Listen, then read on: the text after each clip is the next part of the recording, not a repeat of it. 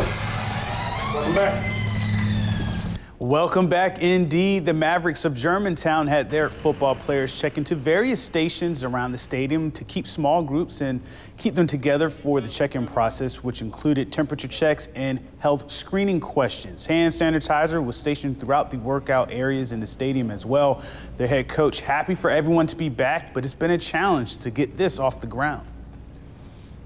You know, there's just a lot of guidelines that you have to put in place that go with the state and the CDC and everything the MHSAA said and everything. So, I mean, it's been a process, but, you know, the payoff is today where we finally get to see our kids that we hadn't seen in, seems like, 2 years. You know, I think we're all moving forward, hoping for a season and get everything going. And the biggest thing is they get to kind of be together, 6 feet apart, but together.